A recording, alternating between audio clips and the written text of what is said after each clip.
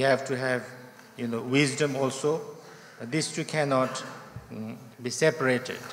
And then when you talk about what is needed and what is not needed, or what to give up or what to take on, these are the things that is decided by wisdom.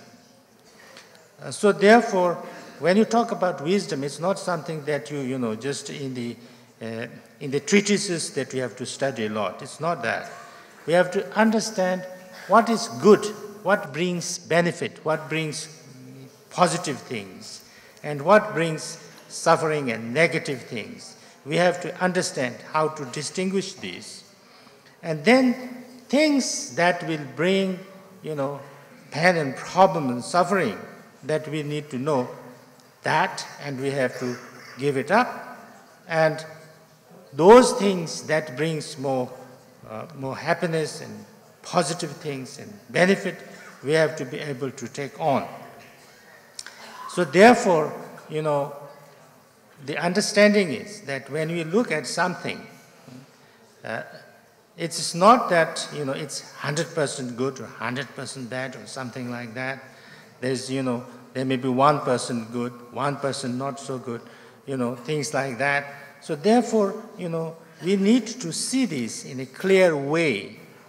And through that wisdom, and unseparated with the compassion, then we need to work on that. That's the main thing.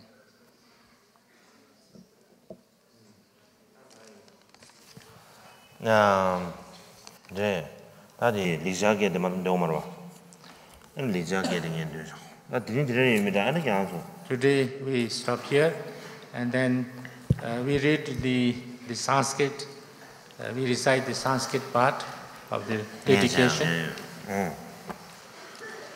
Savabhavasya karanam kushayasyupasampada svachitapayavadapanam edadbutanam shasanam takajimiram dipomaya vashyaya buddham svanam cha vidyudabram cha evam drashtayate sanskritam anena punyena tu sarva darshita mapapya nirjitya chandosh vidirisha jararu jamirtu mahoroimi sangulat samundareyam bhavasagaran jagata